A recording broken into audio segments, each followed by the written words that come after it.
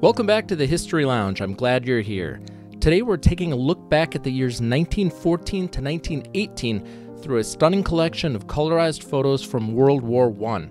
Join me as we travel back in time over 100 years to a time when soldiers on horseback took to battlefields alongside tanks and machine guns. I hope you enjoy this window through time as we take a new look back at the First World War in color.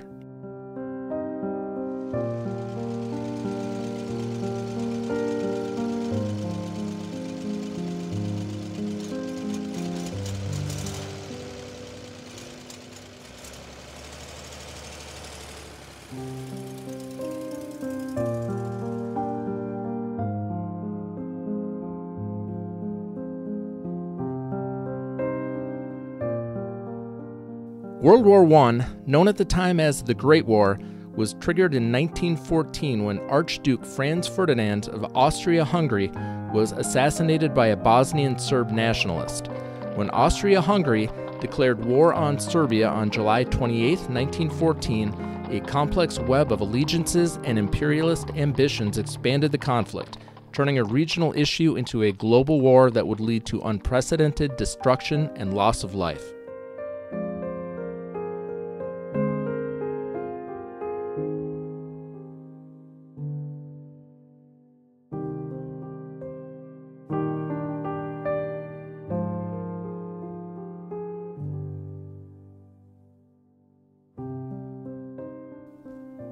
The onset of the war came at a time of rapid evolution in military technology, presenting a stark difference between the old and the new.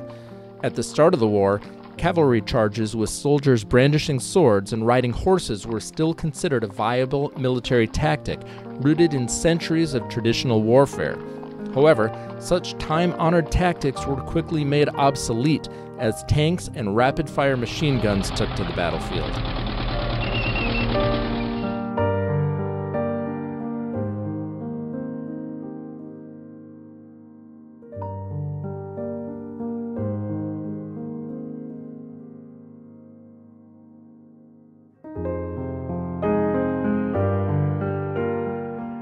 The period leading up to the war saw the development of quick-firing, recoil-operated cannons that could fire at faster rates and over longer distances without losing accuracy.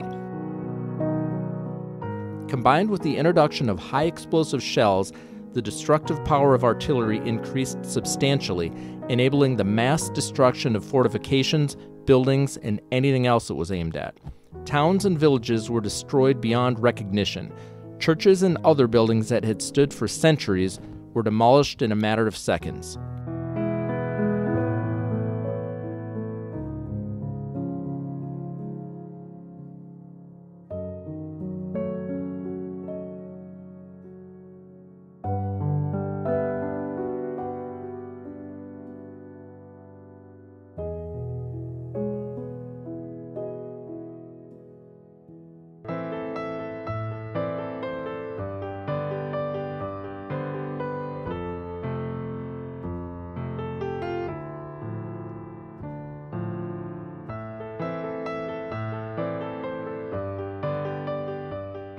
World War I was the first major conflict in which air power played a major role.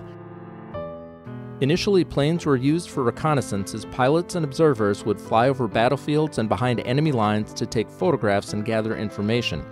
As the war progressed, aircraft were adapted for ground attack roles, including firing machine guns at enemy troops and dropping bombs on strategic targets such as railroads and enemy fortifications.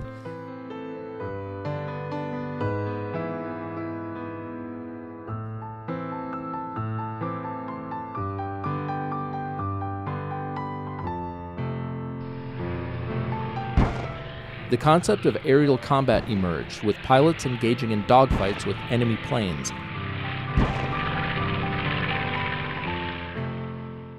The tradition of the fighter ace was thus developed, with pilots gaining fame for their air-to-air combat skills. Other unique technologies were implemented during the war as well. Before the invention of radar, American troops used acoustic location equipment that could be used to determine the location of enemy aircraft by sound. a rather unconventional method of camouflaging ships was put into use during the war. Dazzle camouflage used bold patterns to break up the outline of a ship, making it difficult for enemy observers and U-boat commanders to estimate its type, size, speed, and direction of travel. During the war, dazzle camouflage was applied to a vast number of merchant and military ships of various sizes across the Allied navies. Animals played a role in the war as well. Horses were often more reliable than motor vehicles in the muddy, rough terrain of the battlefield, and were vital for moving supplies, ammunition, and equipment.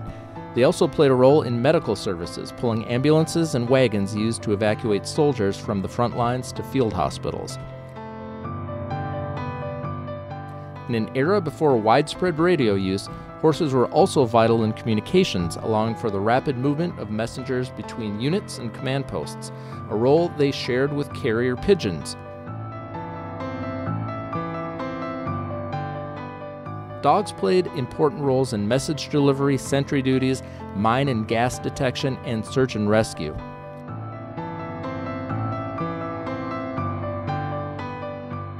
The contributions of these loyal animals were widely recognized during and after the war, with many dogs, horses, and even pigeons decorated for their bravery and service.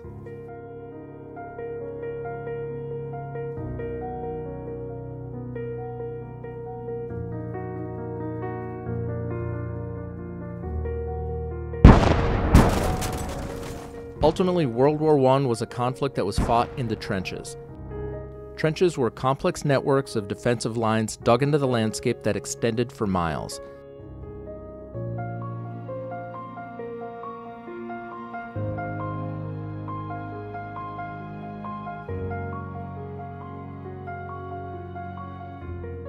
Frontline trenches were where the soldiers lived and fought under harsh conditions and constant threat from the enemy. The wet, cold, and unsanitary living conditions within the trenches led to physical infections, parasite infestation, and disease. The horror of witnessing death and severe injuries on a massive scale, losing comrades, and the constant stress of artillery bombardments and chemical attacks took a heavy toll on soldiers' mental health. As a result, soldiers fighting in the trenches were profoundly affected both physically and psychologically. The unique and brutal nature of trench warfare led to a wide range of physical hardships and mental traumas that had long-lasting effects.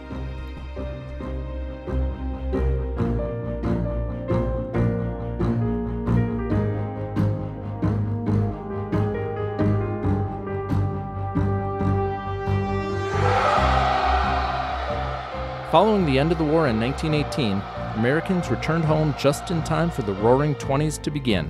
To see what that looked like, just click this next video.